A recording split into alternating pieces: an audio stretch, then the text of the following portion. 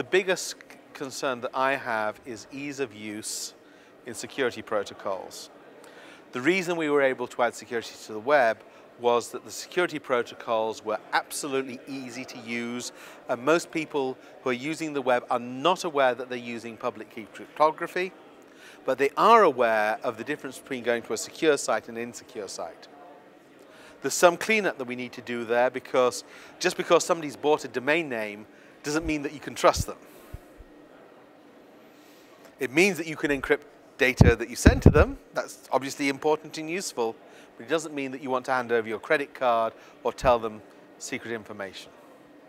So we've got to do that for email, because email is the other killer application of the internet.